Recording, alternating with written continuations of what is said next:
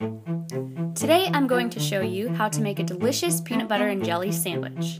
First, you'll need bread, peanut butter, jelly, a plate, and a knife.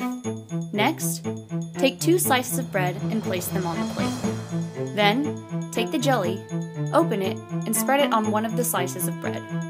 After you've spread the jelly, take the jar of peanut butter, open it, and spread it on the other slice of bread.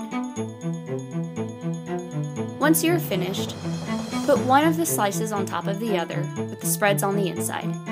When your sandwich is complete, it's time to eat.